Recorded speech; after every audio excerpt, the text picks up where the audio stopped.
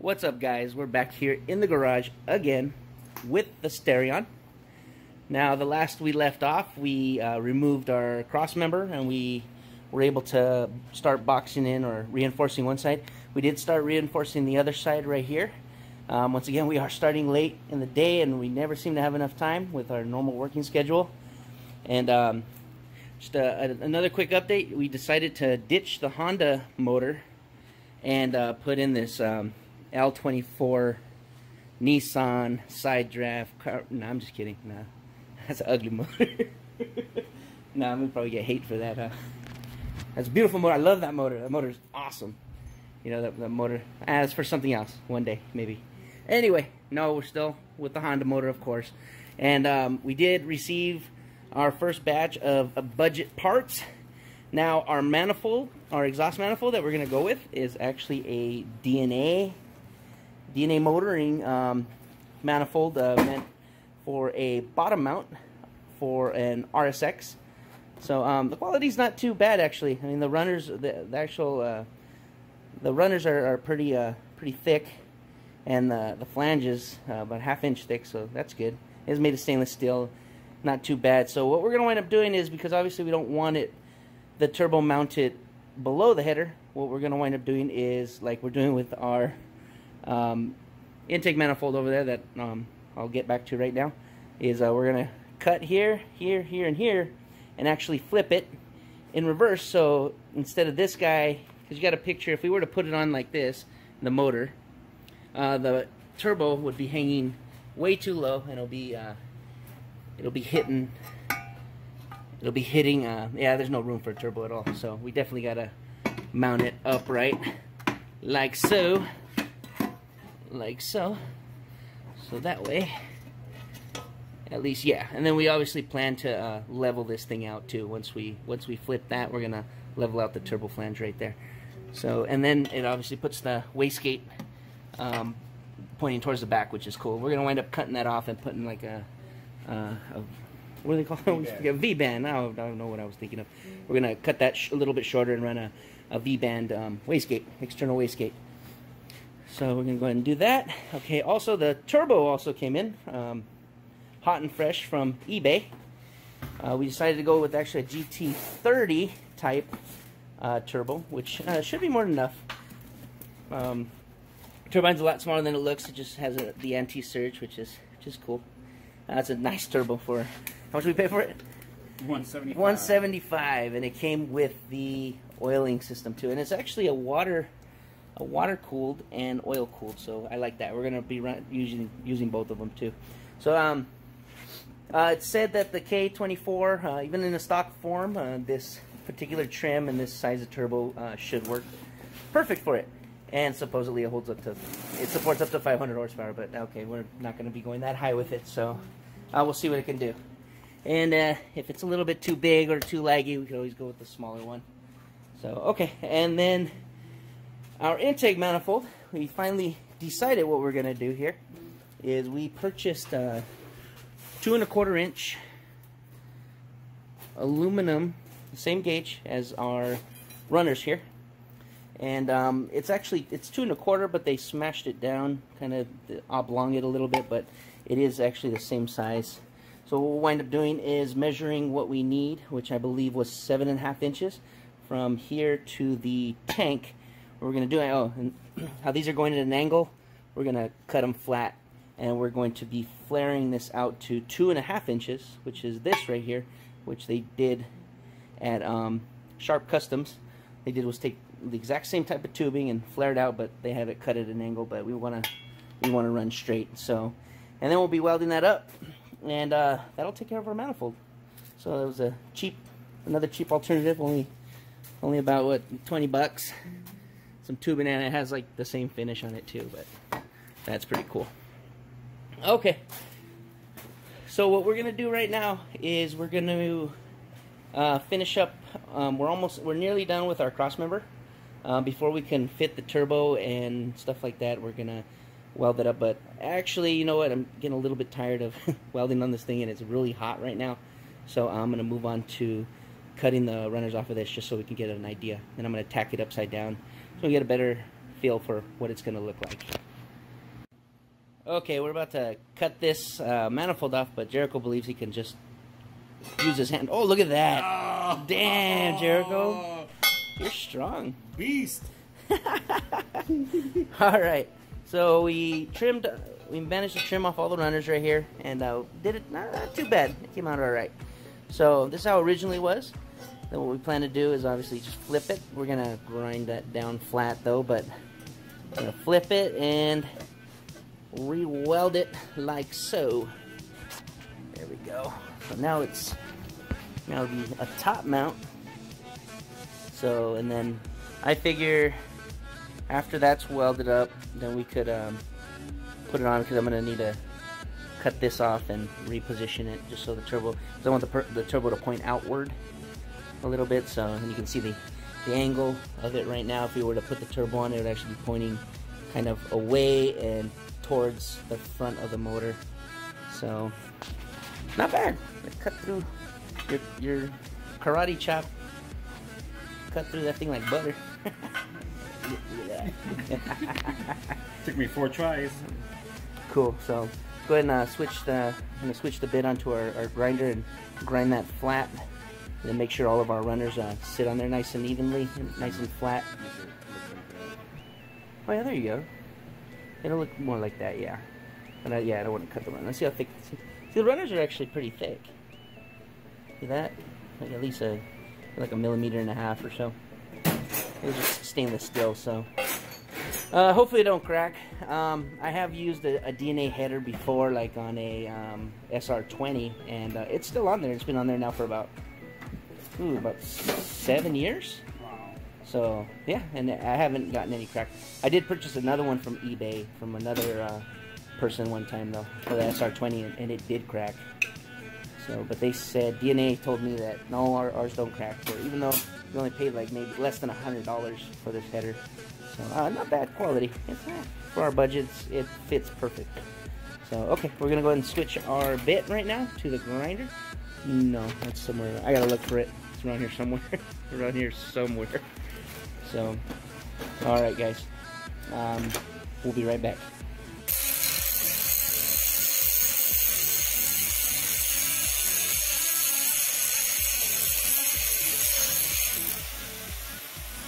You like your? Oh, sweet. My drink with metal. Never mind.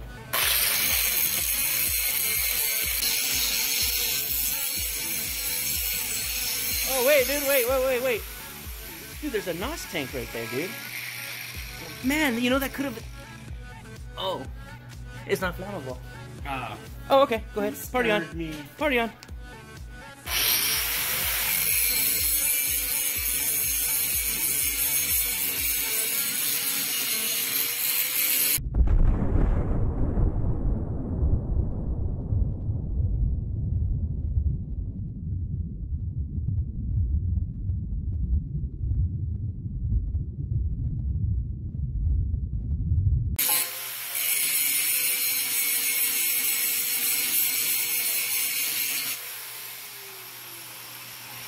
Looks good.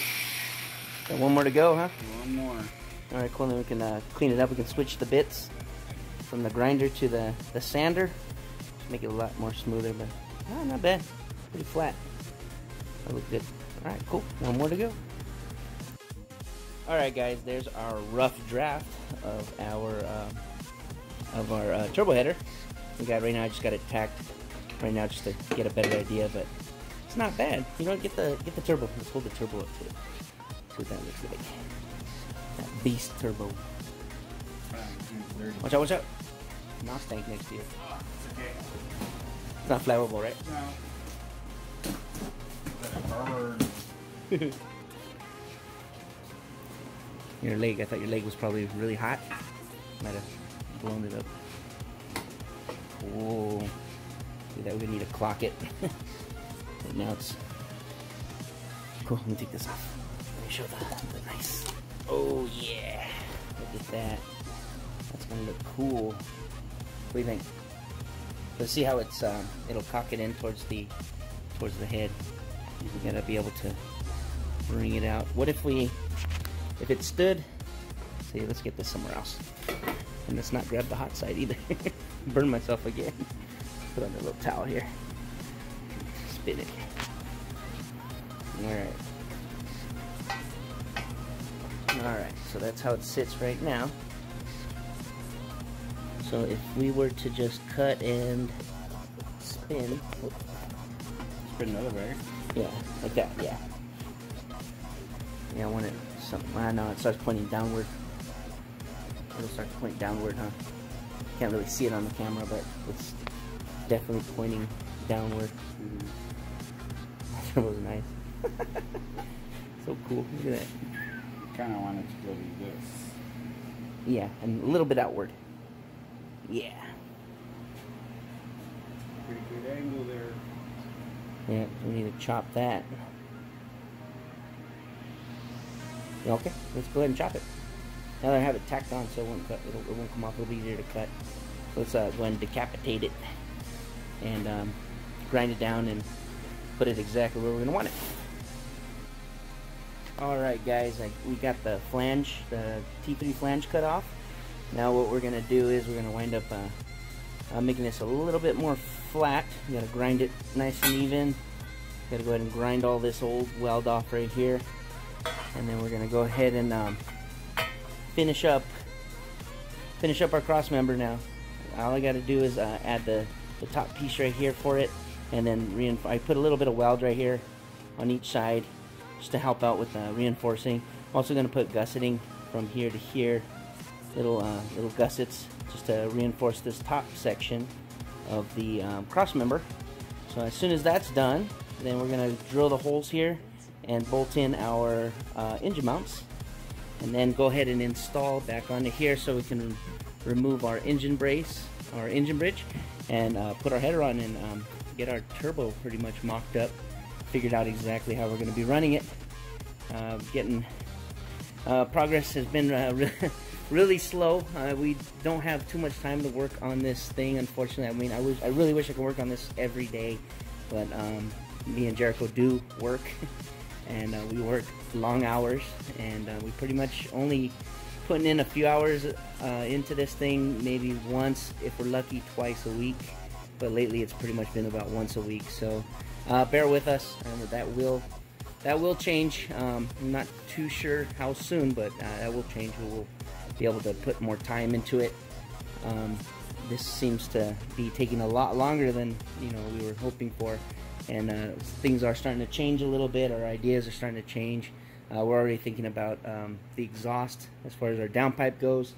I did find a brand new wastegate right here, and it happens to be the same 38mm flange right here. So we might just run with this since we already have it. So we don't need to cut or weld anymore. It's the right flange is already there. But that does depend if it is pointing in the right direction. It does clear, because that would be somewhere back here. So I think we might have enough room. We do plan on making the downpipe 3 inches all the way back. We were discussing about having maybe an electric cutout that came out to the side of the car, about right here, dumped out. That way, if we just want to show off or something, throw some flames, throw the 2-step out, throw some 6-foot flames out, we can do that, and then just flip the switch and go back to the muffler all the way back. But we are going to have a 3-inch exhaust. Maybe now, yeah, I think 3-inch. I don't think we really need 3.5. I mean, the motor's not built or anything, so we'll just run with 3-inch. That'll do us fine. Like I said, our goal is realistically 350. 350, we'll be happy, right? 350 is more than enough. I mean, in a car, this size, it's not that heavy. I mean, it looks heavy, but it's not that heavy. But 300, even 300 in any car, it's just going to be fun to drive. We're going to do the suspension nice. We're going to upgrade our brakes. So it's pretty much going to be an all-around street car. Like I said, we're not looking to break the world Starion record in quarter-mile time of 0. Or we're not here to do 10s or anything. Like I mentioned in my other videos, we're just here to have fun. We come up with these ideas, and we just want to spit them out there. So yeah, and we're not going to do anything with that motor. It is a good running motor though. But yeah, no, don't worry about that motor. I'm not doing anything with that. So in our next endeavor with this is to get that cross member finally completed and bolt that up here, finish off the transmission cross member by drilling those holes. That way everything's totally mounted, and then we can finally start some fun stuff. We did order our flaring tool for our intake manifold. That should be here any minute. That should be here any minute. Yeah, right. Should be here any day now. So I'm sure by the next week or next few days that we start working on this again, we'll have that flaring tool so we can start configuring the intake manifold. So that way at least it looks like a complete motor, you know. And then we get, you know, a far better feeling for it, and you know, it'll push us to move on and come up with new ideas. So yeah, and after that, then we move on to worrying about that clutch. That clutch has got to be next. After all that, the clutch has to be next. So I'm trying to get a hold of my buddy, and he's supposed to come down, and we found the K flywheel here, stock one. And what McGregor Motorsports, like I mentioned last time, what McGregor Motorsports had said was usually on a factory K series, the pilot bearing goes here, but the center of the pilot bearing is measured for the shaft, the transmission shaft on K series, which is a lot smaller. So what we have to do, and once again, McGregor Motorsports mentioned that they recommend phosphorus bronze material. So it's kind of like it's a self-lubricating material. So and it won't wear down as fast. But what we're gonna have to do is get the outer measurement for this, and then have him machine it down to this, and then in the center, which will be our Toyota transmission shaft, have to get him to mill that out. So then we just press that in, and that's it. But we're not going to use this. This is just our old, I pulled this out of an old K20 a long time ago, and I did a clutch and flywheel on it. So luckily I held on to that, because the engine that we have came out of an automatic vehicle. So cool. So yeah, I got to get a hold of them. If not, we can hit up a machine shop and see how much they'll charge us to do something like that. Probably order the material for them, but obviously we don't need too much. So with that, and then we have to contact, because that takes care of the pilot bearing. As far as the clutch goes, we got to contact some clutch company. Maybe, who's that in Rialto? Clutchmaster. Clutchmaster. And see if they could get us a K clutch with a center spline for the Toyota W58. So alright guys, so we're gonna end it here tonight. It is already late. See the moon is out. So once again, like, subscribe, leave your comment below, or let your hate flow, whatever it may be. We do appreciate any feedback you give us. Maybe some other ideas in the future. We do, like I said, we do have a lot of other projects that we got to do. I got another car on the side of the house. We got to bring the Swift back out and do something with that, because I just started that up earlier and it fired right up. It's been sitting for a few months now, so we got to bring her out to play again, huh? Pretty exciting. Yeah. So cool. All right, guys, have a good night. Peace.